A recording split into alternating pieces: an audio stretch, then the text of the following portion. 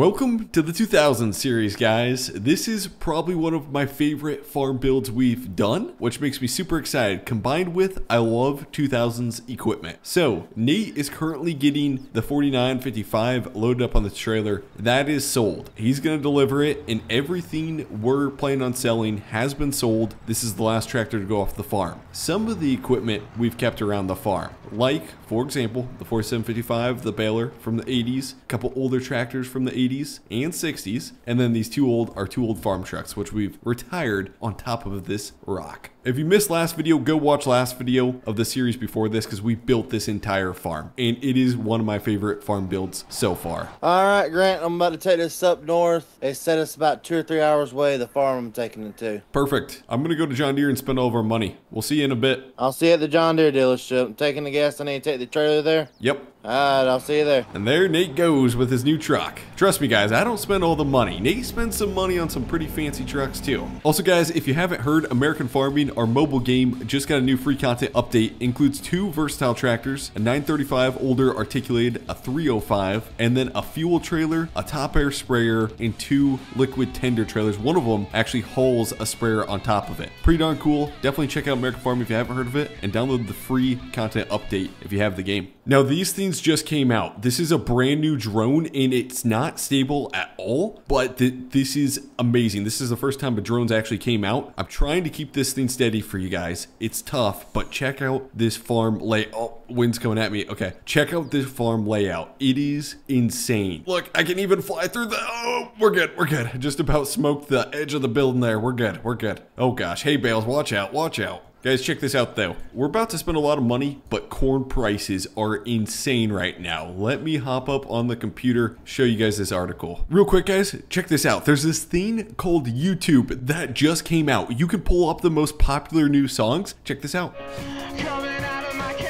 Let's see, I've got Outcast. And you can watch all the music videos. Black Eyed Peas, and that's the new Nokia phone.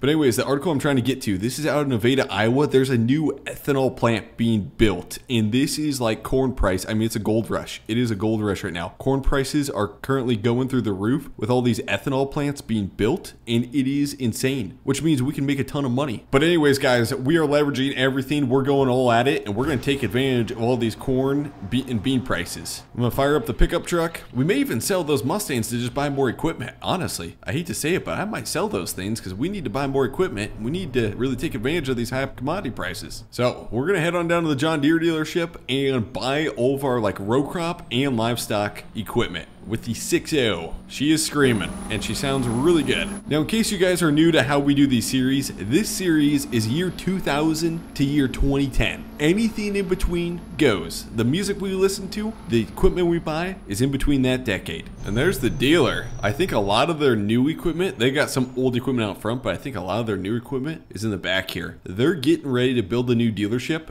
just because times are good and these guys are raking in a ton of money, right? During the gold rush, you want to be the guy selling the shovels, not the guy mining gold, and these guys are the guys selling the shovels, if you know what I mean. Oh yeah, they got the thing loaded. I think these Case IH ones are like a year-old tractors, I'm guessing, but then they got a lot of new Deeres. Huh, why does this guy have a dirt bike on the front of a John Deere 8110 on the weight set? What the heck is going on here? Anyways, they got a 1770 NT. This looks like a 16-row planter. They got another one without liquid on it. Then they got a Kinsey 3600. Then they got another one with liquid on it. They got a 3600. They got a Kinsey 3200 over there. They got an old 12-row International. We used one of those back in the 80s. They were good planters. They were good planters. Felt like I was just using it yesterday. They got a 12-row, a 16-row. Oh, and then they got some bad boys. They got a John Deere 9630. I'm not sure if this is a new tractor or if it's used. I think it's new. And then this 9620 would be used. It's got a license plate on. Who throws a license plate on the front of their tractor? Anyways, we got another John Deere 8110. Dang, planes. Those things are loud. And then we got a 9120. This would make a good planter tractor. And then they got a really old 8850. That feels like that's been at the dealership since the 80s. I swear I remember seeing one here back in the 80s. Then they got a 9230. That would make a good planter tractor also. Just got a little more horse. Could probably pull a bigger planter. Oh, they got a Case Steiger 535 with trips on her. This would be a good tractor to buy too. There he is. How much money you spent so far? Nothing. I swear I haven't spent $1 $1 yet. I haven't spent $1. That sounds like a guilty man. Stumbling Nope, over your nope. words, I sound guilty. Tell the YouTube viewers. I have not sent. Tell them, guys. Tell them I haven't spent $1 yet. All right, so what we looking at other than this sexy piece of equipment right here? Hold Whoa, up. okay. I'll let you two get a room. I'm gonna go look at some deer. Oh, wait a minute. Go get inside it. That has more monitors than your PC, bud. Holy Toledo. That is a lot of monitors. What is that? Is that climate field view? I've never heard of that thing. Got a bunch of Kinsey monitors. Is that they call it an iPad? Dang. I'm telling you, there's a bunch of stuff in there. This is a planting tractor right here, man. This is a Kinsey planting tractor. So, all right, we got one tractor figured out. She's mine. We got to talk about price, Nate. We got to talk about price. We'll see how much it costs, and we'll see how many hours we're on it. I think 1,000. That's nothing. Yeah, 1,058 is what it's got. Now, here's what I'm talking about, Nate. Check this thing out. John Deere 8110. Okay, it's a little higher an hour. It's got 4,000 hours on her, which this was their main planting tractor. I'll fire her up. But where's the monitors? I don't see the monitors like this. It's got a 2630, man. That's all you need. It's got a John Deere 2630 in her. Okay, guys, for those of you guys who are your big AMS guys, 2630s probably didn't come out yet, but we're going to leave it in the tractor. John Deere 8110, I think we can get that thing. Does it come with the dirt bike, though, is the question. I hope not. That's the ugly dirt bike. Plus, I've heard this thing breaks down a time or two. And then what we could do, Nate, is we could throw that 8110, if we bought a 1770 NT, we could throw the 8110 on the 1770. I mean, that'd be a perfect setup. Okay, I'll let you get one of those. And I either want this one of these, or one of... I think we'd be better. We'll talk to the salesman, but buying a 16-row 3600, I think that would be the perfect player to go behind that 335, if that's what you want to buy. Yeah, a little blue and red. That sounds perfect to me. Okay, guys, after some debating, they got some really nice tractors here, but we want to be pretty price efficient with this. And this Case 535 over here, same price, same hours as some of these 20 series John Deeres. And this thing is coming at a hard K less than these John Deeres. They're asking 200 grand for this, and we need a big four-wheel drive. So I think we're going to purchase this Case Steiger 535. I mean, otherwise some of these John Deere four-wheel drives are $350. I mean, pushing 400K for them, and they don't have many hours on them. Versus this thing, I think we can get a pretty good value buy with the 535 Steiger. I think let's do it, Nate. I think let's do it. Now, there is one more thing we need. We need this tractor right here at the end because we got rid of our old loader tractor. That's loader right. Tractor. And we need, I mean, this is going to be our cattle tractor, basically. We could run a loader on the 7800. That would be perfect. And then, yeah, this will be our cattle tractor. And Nate, this could spray too. It's two-wheel drive, 7800 could pull the sprayer. That'd be perfect. And I'm thinking for tillage, they got two different field cultivators back here. 2410. This is like brand new, guys. This is going to be kind of expensive. Nate, how much are they asking for it? $105,000. That's not bad. I think we could swing it. Yeah, well, this one right here is supposed to be a lot more abrasive than that one over there. It's supposed to get down deeper and rip it up a little more like a plow. So I think that may be the better idea so that we're flipping our topsoil a little bit better. Let's do it. Okay, for total pricing, we got the 335, which is going to cost us $150,000. We have the 8110, that's pretty high hour tractor. That's going to cost us $80K. We have a 1770 NT with liquid that's going to cost us $80K. We have a used Kinsey 3600 planter with liquid that's going to cost us $65K. The John Deere 7800 is low houred. It also comes with a loader for an extra $10K. This thing is going to cost us $105K just because it's low houred. And the last tractor, the Case Steiger 535, is going to cost us $200K. And the John Deere 2410 is going to cost us $105K. That brings our total to $785,000. So I just paid the salesman and we are down to negative $25,544. Now the thing is, we don't have much cash right now, but we don't have much debt either. And for most farming operations right now, they're running a good amount of debt, and we don't have that. I think we have like $200,000 or $300,000, which between our total assets is not that much debt when you consider all of the land we own. So we're gonna get this out. We're gonna plant. We may have to go in a little more debt before planting season on an operating note, but we're not in a terrible shape just yet. Maybe once I get an eye on another green tractor, we'll see. Oh, well, you haven't thought about the best part. We haven't even bought a combine yet. It's what our banker's for, Nate, for now. I hear that. All right, you want to leave your truck here and let's go ahead and get some of these tractors on moved down the road? Yes, sir. Ready to rock and roll? You on the CB there, Nate? Yep. Perfect. Me and Nate are heading down the road. We got to come back for some more equipment after. He just rolled through a stop sign. I looked both ways. I was safe. We got 13th gear. We'll ship it to 14th. Shifter up to 15th and 16th. We'll hit road gear. Oh yeah, this is gonna be nice. Nate, how fast is that 335 going? It is going a good old 26 miles an hour. Okay, we're losing momentum. We got a downshift going up the driveway. 8110. I mean, this is a heavy planter behind us, guys. And we got to keep her slow through the driveway. We'll get the 8110 pulled in, and I'm just gonna probably back the planter on in, most likely. There we go. Right there should be good. Of course, before we start planting, we'll rip the dirt bike off. We got all the equipment back and inside, but first things first, we got all of our cattle bought.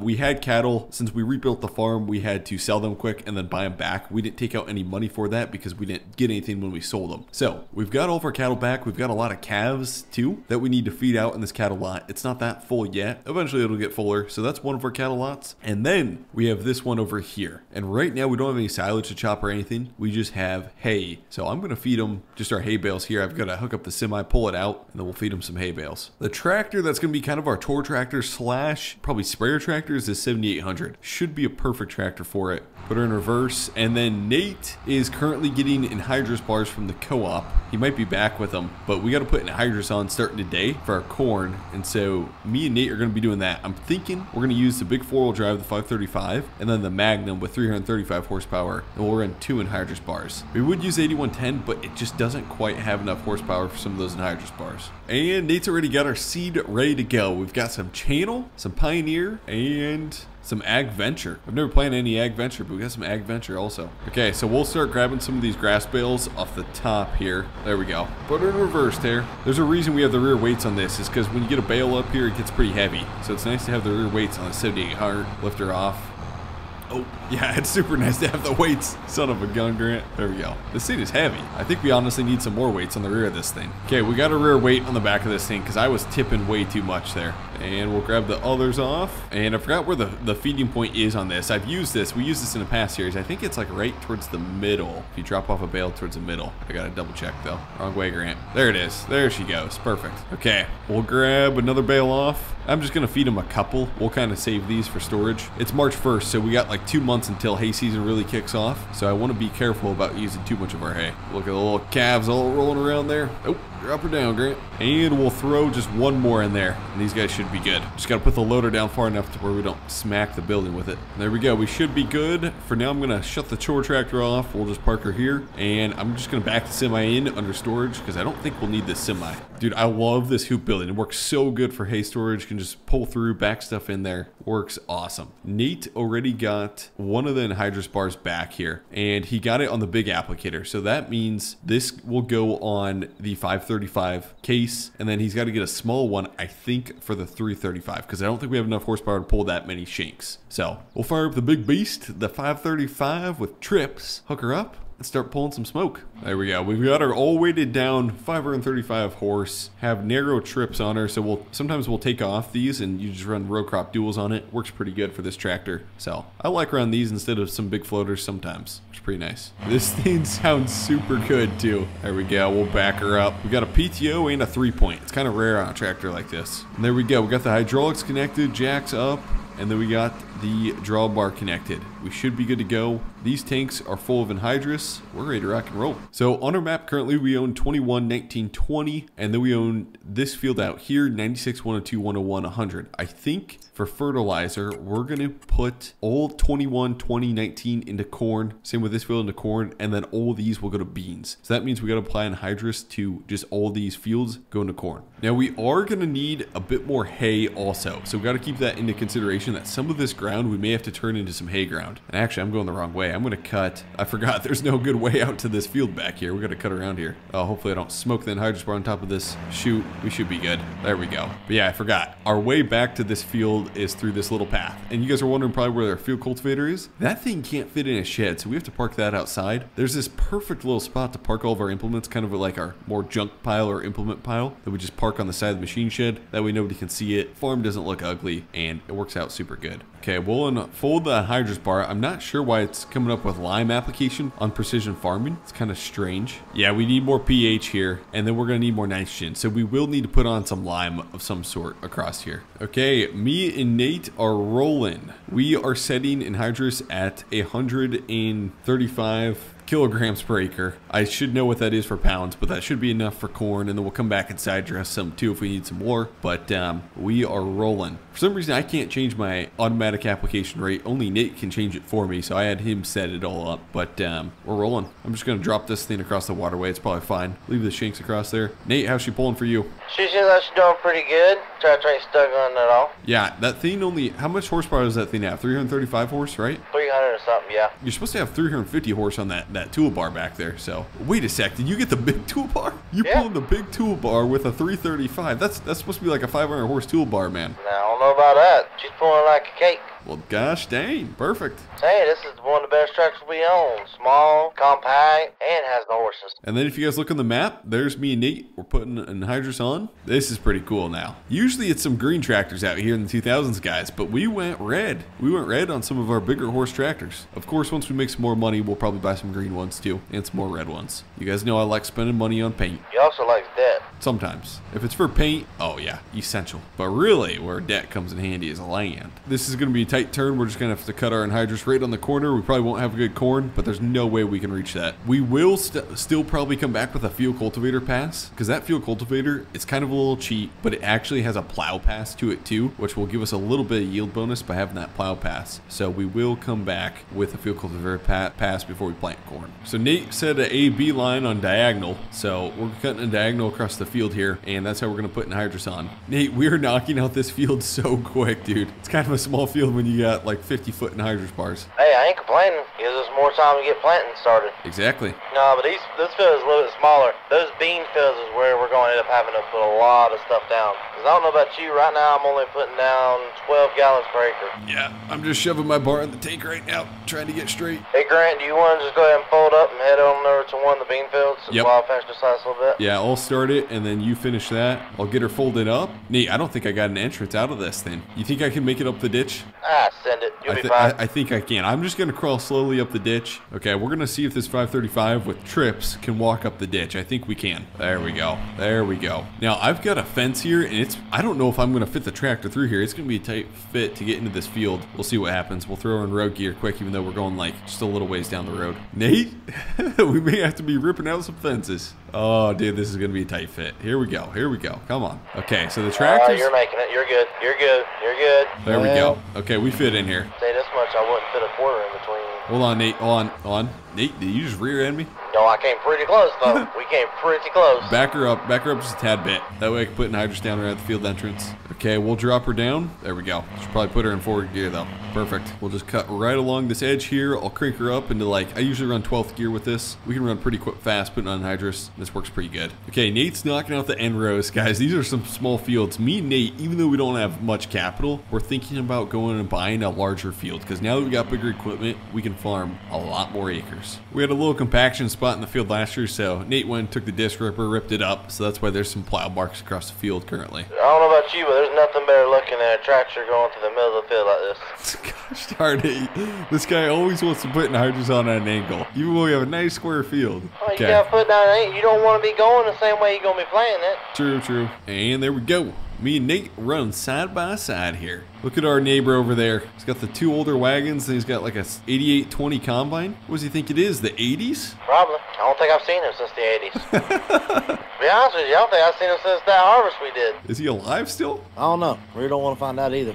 And there we go. We are done. Nate's already on the road, head to the next field. So we got to fold up, squeeze through the tight entrance, and head to the next field. Throw the hazards on, and we know we can fit through here, so we should be good. There we go. Dude, I love this tractor. I'm a big fan of it. Unfolding, drop her down and let the big boy eat. Let's roll. Probably should throw the hazards off. I am loving the setup of our farm over there. That thing looks awesome. The only thing is we kind of got rid of some hay acres. So me and Nate got to figure out where we can get more hay acres. We may have to put some of our fields into grass. Okay, guys, Nate's finishing up the field. I have to quick go run to the kids' basketball game. They're playing their rival. Teton County's playing their rival today. So we'll see how they end up doing. But I got to run to that quick. Cows are fed, and those cows are fed over there. This is a super exciting series. I can't wait to get planting on this. Hopefully we can make some good money and then expand our acreage next year, like buy more and more land. So it should be a profitable year. We should be able to make a lot of money. Anyways, guys, thanks for watching. Hopefully you guys are enjoying this series, and definitely check out Nate's channel down below. We'll see you guys in the next episode. I'm pumped for it. Peace.